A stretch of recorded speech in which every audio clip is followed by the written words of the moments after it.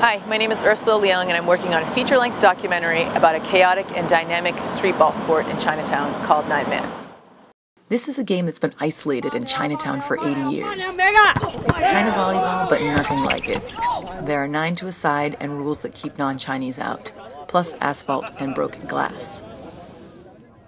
In the 1930s in the US and Canada, Chinese men were ghettoized by anti-Chinese sentiment and anti-Chinese legislation.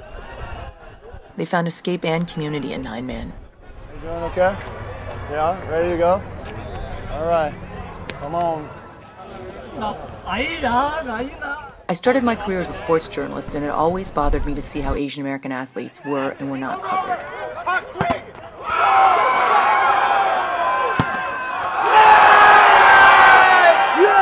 When I first saw Nine Man, I knew it had to be put on record before history was lost. I met Henry Roy when he was 91 years old and had already had 3 strokes.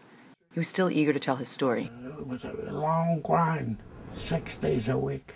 Can you blame us for playing like crazy when we had a chance? And that took all the stress away, the loneliness. Don't forget, with no girls, nothing. And you don't go chasing after an American girl or anything. No way. I've also recorded tales from a diverse group of young Chinese American men who have taken a chaotic game passed on through generations and made it incredibly competitive and dynamic. Nine Man is now dominated by elite athletes, including a former Olympian, and each year guys give everything they've got to win the yearly Labor Day Nine Man tournament. 1, 2, 3, heads up, move! Fire it up, let's go, fire it up. I love New York, boys, I love New York! Let's go!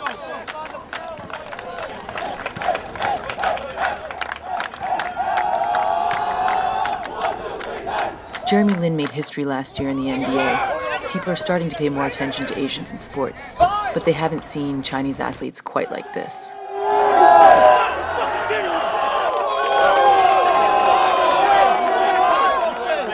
Nothing hits this ground, right? Nothing hits the floor.